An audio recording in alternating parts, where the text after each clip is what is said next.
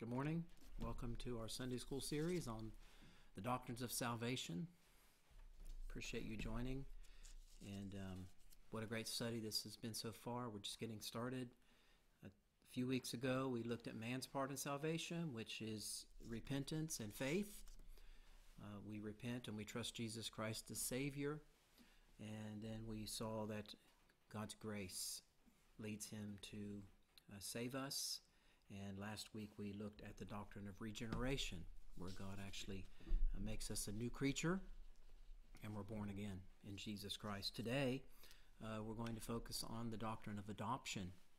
We'll have many other doctrines we'll be looking at of salvation. I'll share those at the end. But today, if we want to start in John chapter 1 and verse 11, we're going to be focusing on adoption, the beautiful doctrine of God adopting us into his family and us gaining a new father, if you will. So in John chapter 1, look at verse 11. The Bible says, "He came into his own, and his own received him not. But as many as received him, to them gave he power to become the sons of God, even to them that believe on his name." So notice the Bible's very clear that we become the sons of God when we receive Jesus Christ. We become his children. And so we are essentially adopted into a new family. Go over to Galatians chapter 3 now, verse 26 if you would. Galatians chapter 3 and verse 26. And the Bible here again gives us the connection between when we place our faith in Jesus Christ and us becoming a child of God. Galatians 3:26. Very simple verse, but look what it says. "For ye are all the children of God by faith in Christ Jesus." So when we place our faith in Christ Jesus, we become children of God. We become God's children. And then over in Ephesians 1, just one book over, I want you to look at verses 4 to 6 with me in Ephesians chapter 1. Look at verse 4. It says, "According as he hath chosen us in him before the foundation of the world, that we should be holy and without blame before him in love, having predestined us unto the adoption of children by Jesus Christ to himself, according to the good pleasure of his will, to the praise of the glory of his grace, wherein he hath made us accepted in the beloved." Now the focus of this passage is that we are in Christ when we're saved. But there God said in verse 5, he predestined us unto the adoption of children. That is what our focus is today, that we are adopted into the family of God. And then in verse 6 it says, at the end of the verse, we're accepted in the beloved. In other words, because we are now adopted into God's family, because we are now part of Jesus Christ, we are now perfectly acceptable to God. Not because we're righteous or worthy of that acceptation, but because we are in Christ. And so we become part of him. So we become accepted in the beloved. And then while we're walking through these church epistles, go to Philippians chapter 2 now, and verse 15.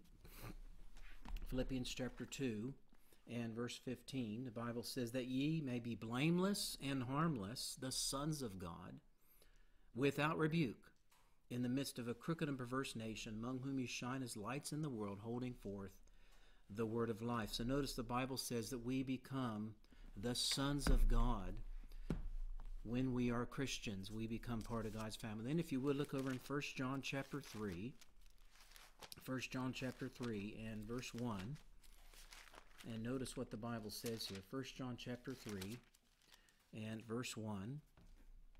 The Bible says, "Behold, what manner of love the Father hath bestowed upon us, that we should be called the sons of God. Therefore the world knoweth us not, because it knew him not. Beloved, now are we the sons of God. And it doth not yet appear what we shall be, but we know that when he shall appear, we shall be like him, for we shall see him as he is." I'm going to ask my technical department just to come and make sure I'm still recording, because my screen went blank.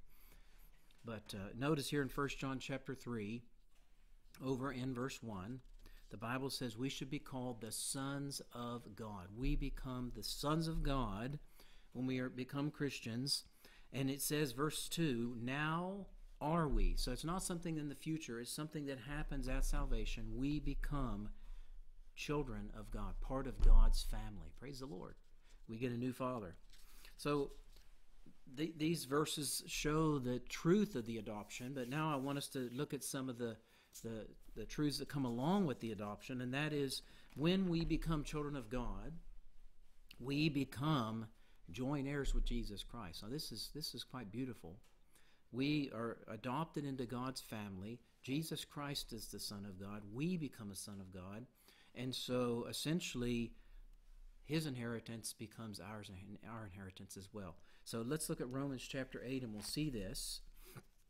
And this is a very beautiful aspect of becoming a child of God, is the inheritance that comes with it from our new Father, our Heavenly Father. Notice Romans chapter 8, if you would, over in verse 14, down through verse 17. The Bible says, "For as many as are led by the Spirit of God, they are the sons of God.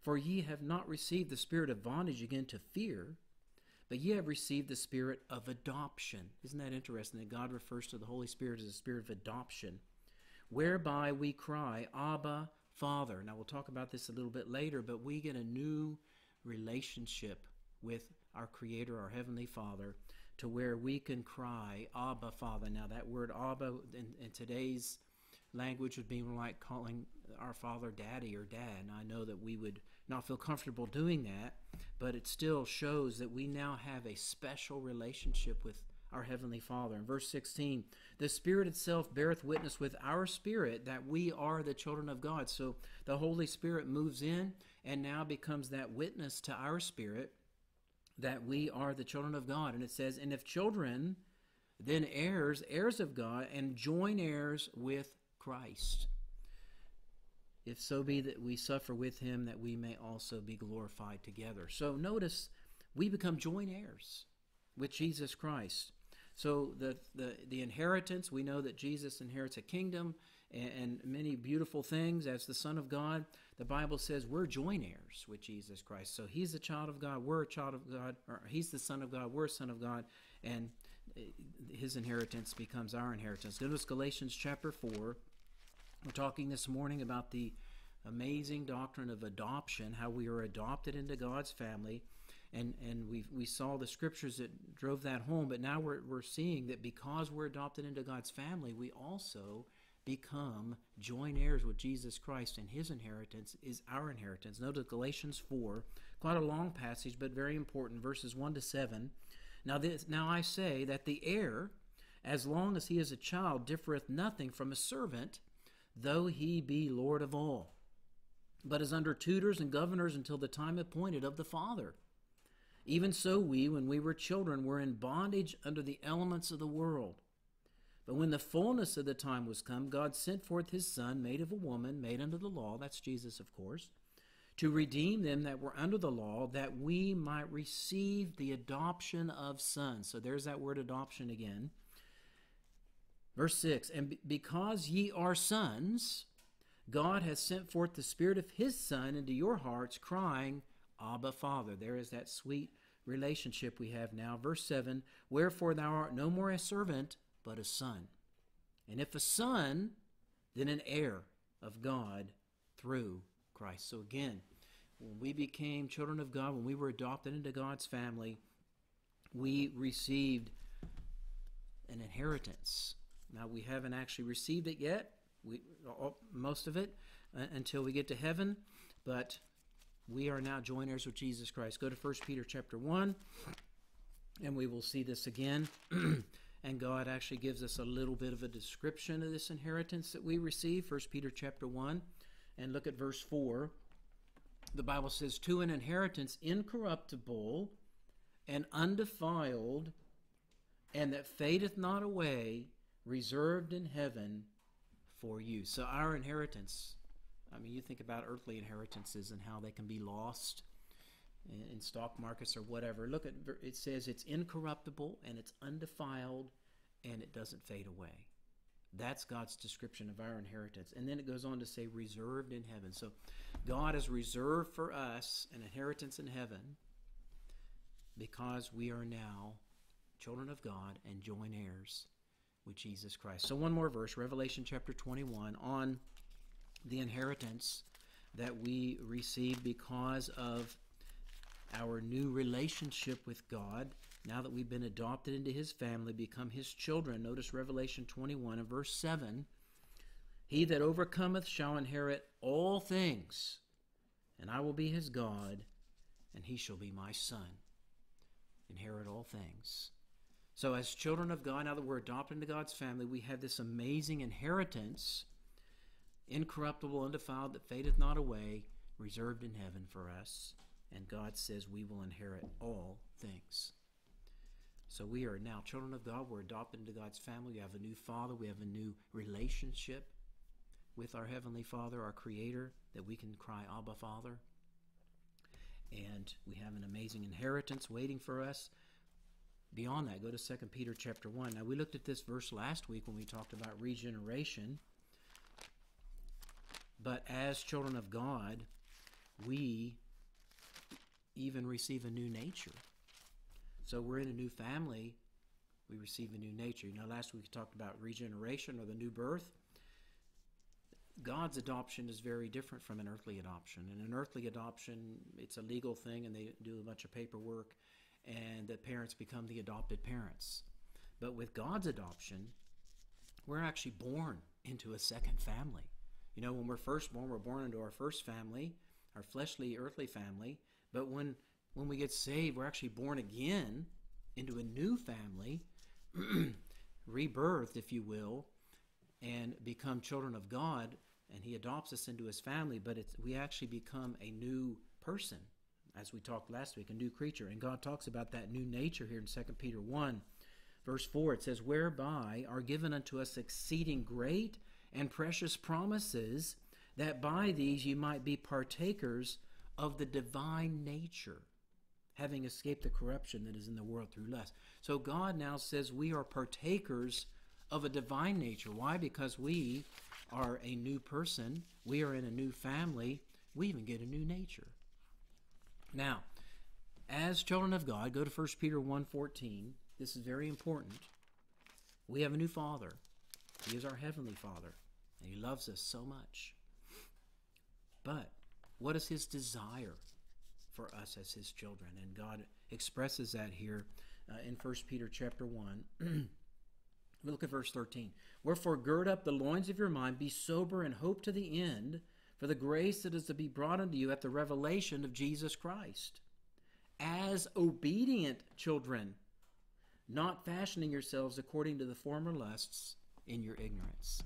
Now, as earthly parents, the one thing that we desire from our children more than just about anything else is obedience, isn't it? God wants the same from his children. He wants us to be obedient children. That is our way of expressing our love for the Lord. You know, the Bible says in 1 John 5:3, this is the love of God, that we keep his commandments. So he wants us to be obedient children. Now, what's the other side of that? As parents, what do we do when our children are disobedient? We have to chastise them. Our loving Heavenly Father chastises us when we are disobedient. So let's look at Hebrews chapter 12 and see this. So it's two-sided. On the one hand, we get a new nature, and on the one hand, God's now our Heavenly Father, and we have this sweet new relationship with him, and we can cry, Abba, Father. But he is our Father, and he loves us, and he cares about us, and he wants what's best for us. That includes chastising us when we need it, just like we should our own children. So notice Hebrews chapter 12, verse 6. For whom the Lord loveth, he chasteneth, and scourgeth every son whom he receiveth. Look at verse 7. If you endure chastening, God dealeth with you as with sons. That's us. For what son is he whom the Father chasteneth not? So in other words, if you're a child of God, there will be a time in your Christian life when he chastises you, because we all make mistakes. Verse 8, but if you be without chastisement, whereof all are partakers, so there again, we're all going to have it, then are ye bastards and not sons. So born of the wrong family, if you will, the wrong parents. We all know who that is. So God makes it very clear that when we are born again, when we're birthed into a new family, we are also adopted into God's family, and we become his children. But this adoption can't be undone because it was by blood. And along with this adoption, as we saw, comes a sweet new relationship and fellowship with our Heavenly Father, such that we can cry, Abba, Father. And also comes with it an amazing inheritance. We are joint heirs with Jesus Christ. This inheritance is incorruptible, undefiled, and it fadeth not away. And the Bible teaches that as children of God, we receive a new nature. And as children of God, He wants us to be obedient children. That's our way of expressing our love for Him, by obeying His commandments. And as children of God, if necessary, God will chastise His children in love, as we saw there. Earthly fathers chastise their children. Our Heavenly Father chastises His children. So what a blessing, this doctrine of adoption. Just another one of the beautiful truths that comes along with our amazing salvation when we're born again in Jesus Christ. So we trust Jesus Christ, we repent, and we trust Christ, we exercise faith in Him. God, through His grace, regenerates us, but God also then adopts us into His family. We become His children, and that's a beautiful truth. Now, next week we'll be looking at the doctrine of substitution, where we find that Jesus Christ became our substitute when He died on Calvary. After that, we'll be looking at imputation, redemption, justification, atonement, propitiation, preservation, sanctification, and glorification. So a lot to cover, but again, I appreciate you joining us for our Sunday school here on this wonderful Easter Sunday, and I hope this was a blessing to you, and we'll see you again for the morning Easter worship service at 11 o'clock. Thanks, and God bless.